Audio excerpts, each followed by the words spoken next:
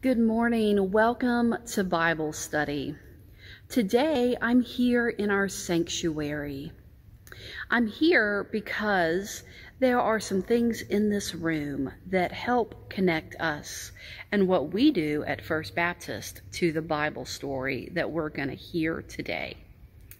The first thing is right here, the pulpit. Do you know who uses it and what we use it for?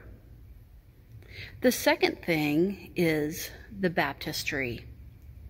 Do you know who uses it and what we use it for? Both of these are going to connect with our Bible story.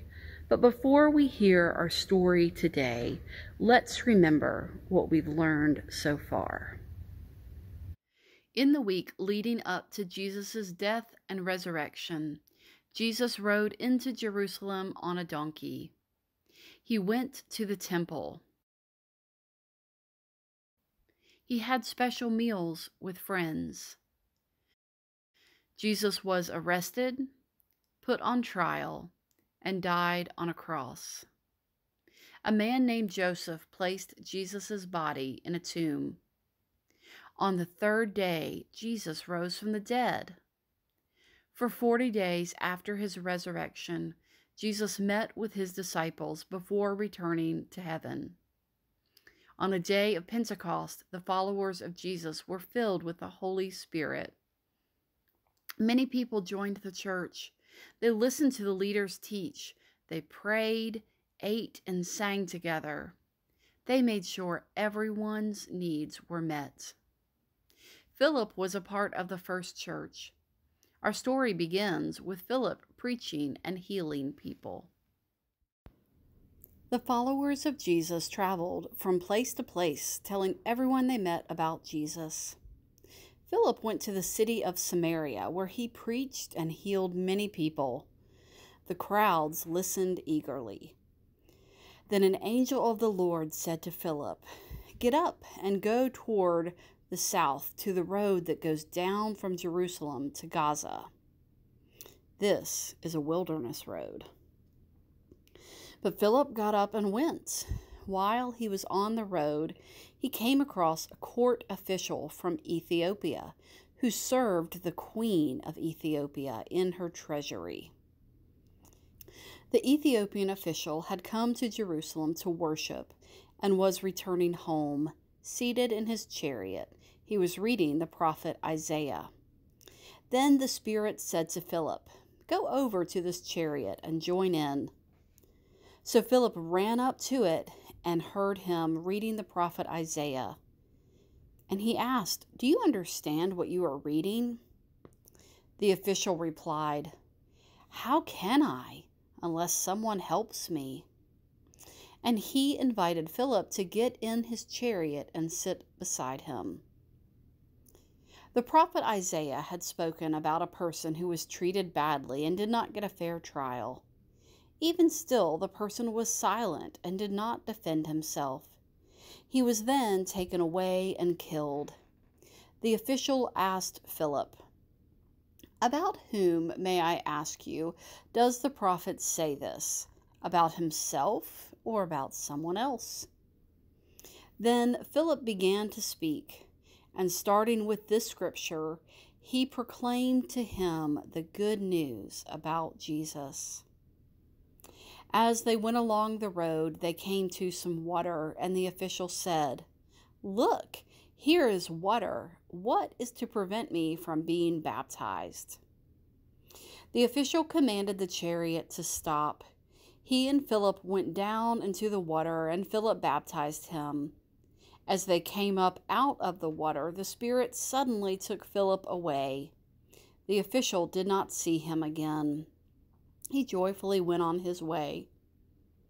But Philip continued to travel through the region. He proclaimed the good news of Jesus to all the towns until he came to Caesarea. I wonder how the man felt when he couldn't understand what he was reading in the scroll.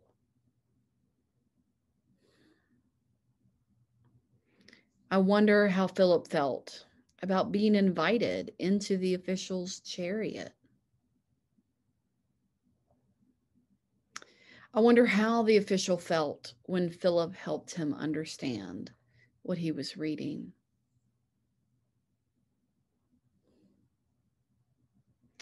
I wonder what Philip told the man about Jesus. I wonder what made the official want to be baptized. I wonder if you have ever read or heard something from the Bible that you didn't understand. I wonder who you would talk to if you had questions about the Bible.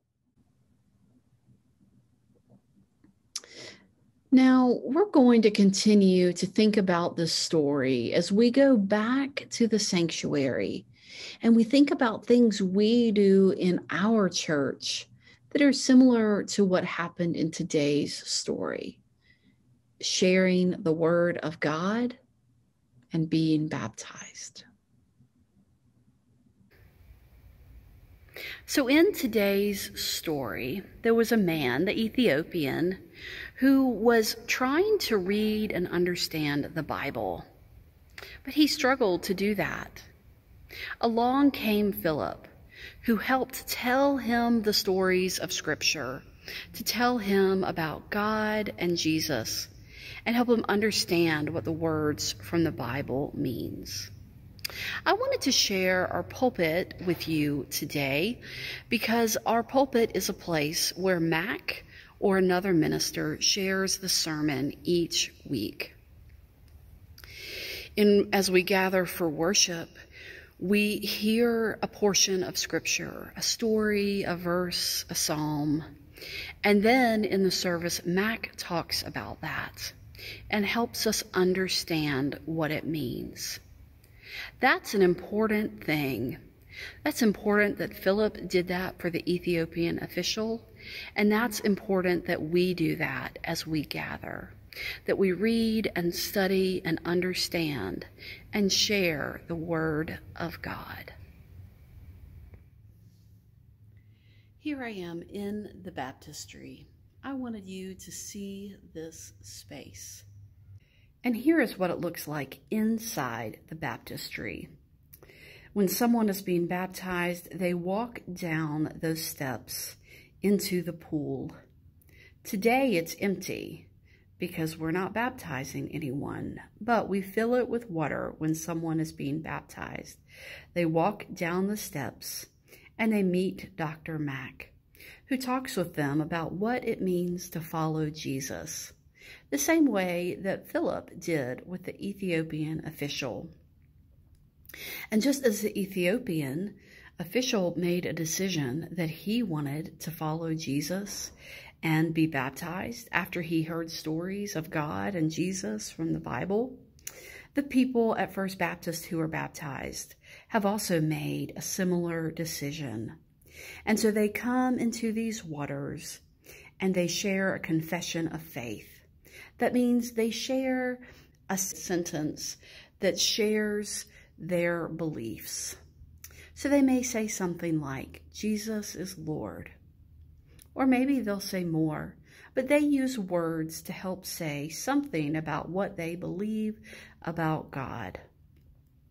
And then, just like the Ethiopian eunuch, they are dipped under the water and they come back up and they are baptized and they go on to live their lives for God. Thanks for coming to Bible study. We will see you again next week.